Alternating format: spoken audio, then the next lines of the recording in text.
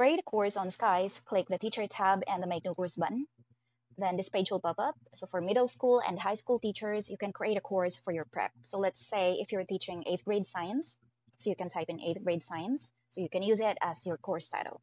If you have multiple sections, you can add your class or your period name in here. So let's say you have period 1, so just type in period 1 and click the add another class button if you want to add another period. So let's say you have period 2, and these will help keep your lessons organized. So whatever you do or whatever you add in one of the periods, Skies will automatically copy them into the rest of the periods, so you don't need to manually go into each period to add your materials. So if your class also benefits from language translation, you may enable language translation by clicking on any of these flags. So let's say if I want to enable Japanese translation, so just click on the Japanese flag.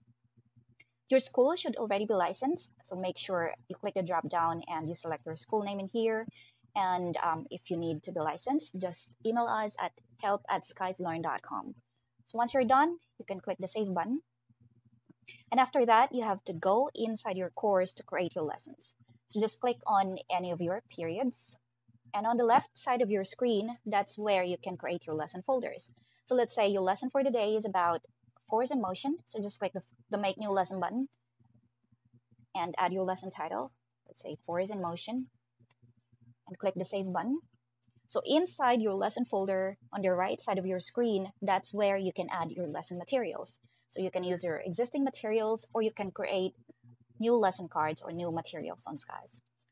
Please also check our other tutorial on how you can create lessons or how you can add lesson cards on Skies.